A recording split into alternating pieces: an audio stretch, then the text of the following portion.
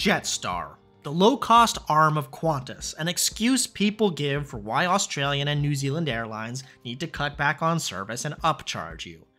Having repeatedly flown on Air New Zealand before, I found a Jetstar flight back from Queenstown up to Auckland that fit my schedule. Is Jetstar really the Ryanair of Australia and New Zealand, or is it something more? Let's find out.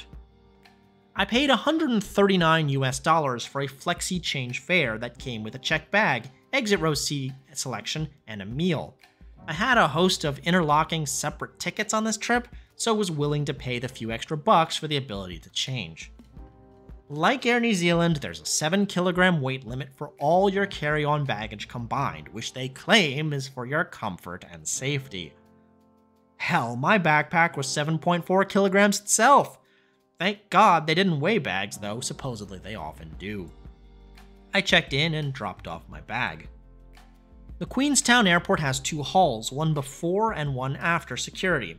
Last time I flew on Air New Zealand propeller planes, there was no security. Apparently, security only applies to the larger jets. I totally missed the boarding call, but it's done by zone. The aircraft also boarded from both the front and rear stairs.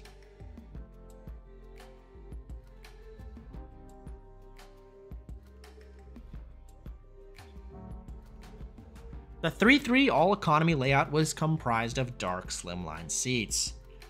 Legroom in the exit row was pretty great. For reference, here's the legroom in the standard row. Still not terrible, and there's a small mesh pouch. There's no power or Wi-Fi at all.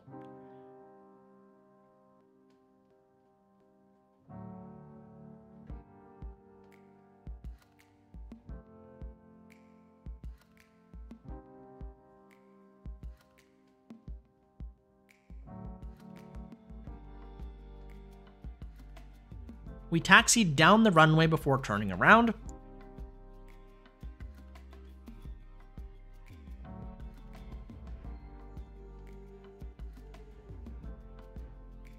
and took off towards the southwest over Lake Wakatepu.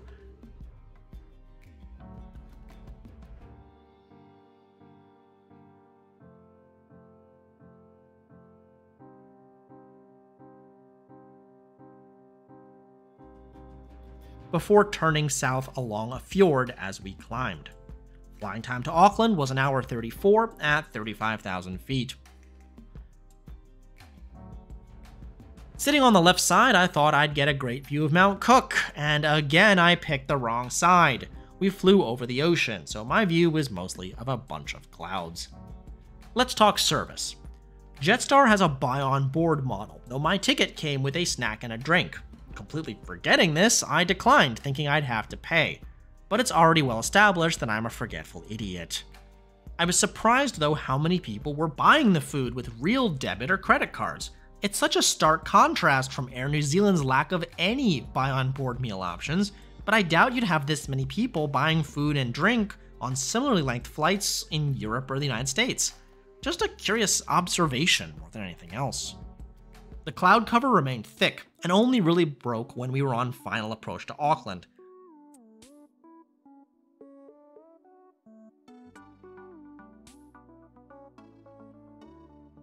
Landing from the east, 10 minutes early.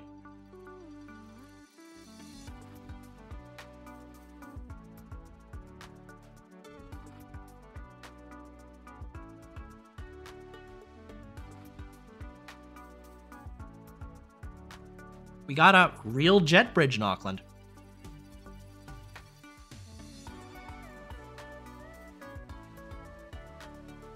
And I headed downtown for my long layover.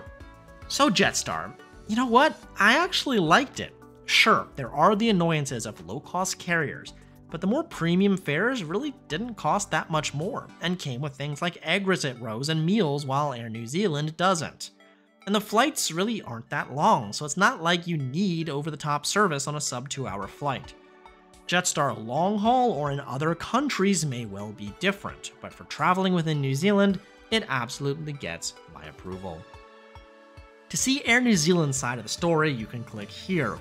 Otherwise, I've got some time to kill in Auckland before my next flight on Hawaiian Airlines, which you can see here when it's live, or the whole playlist here. Thanks for watching, and I'll see you on the next one.